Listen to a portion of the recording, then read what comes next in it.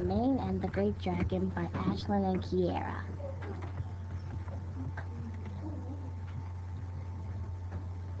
One day in a little village in China called Huaxi, a girl named Ming and her family were planting crops. Ming decided she was hungry for berries. Ming said, "I'm hungry for some berries." So Ming wandered off to a berry bush in the forest. She gathered as many berries as her arms could hold. A beast the Huaxi people called the Great Dragon lived in that forest. The beast was very lonely. He heard Ming's footsteps and peeked through a tree to see what was making the footsteps. He saw Ming and thought she was very beautiful. So he followed her home. On the way back to the field, she heard footsteps. "Who is there?" she cried. The dragon heard this and hid. "Who is there?" she cried even louder. "It is I, the great dragon." As soon as Ming heard this, she dropped all her berries. Plop. Ming screamed. "My berries!" She was terrified. She had heard horrible stories about the great dragon. "I know you are afraid, but I am just a normal 12-year-old boy trapped in this body," said the dragon. "Please take me with you to your village. I am so lonely." "Okay, but you have to keep quiet," said Ming. So weeks and weeks passed, and none of the villagers noticed the big scaly dragon.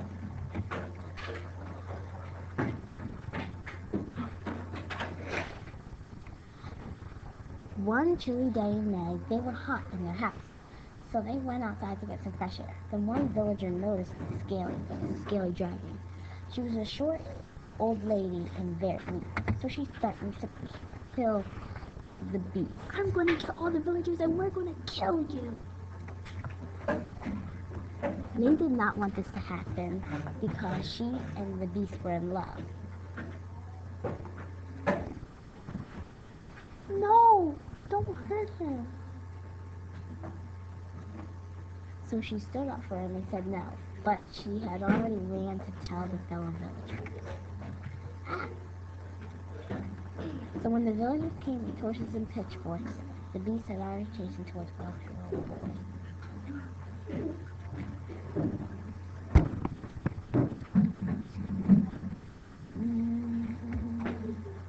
"Hooray, my curse has been lifted. Thank you for all your love, man. That has really changed me back." "You're welcome."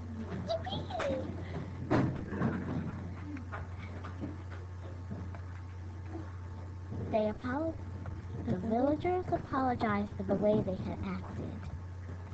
"We are sorry," said the villagers. The villagers learned a very important lesson. They learned to treat others the way they wanted to be treated.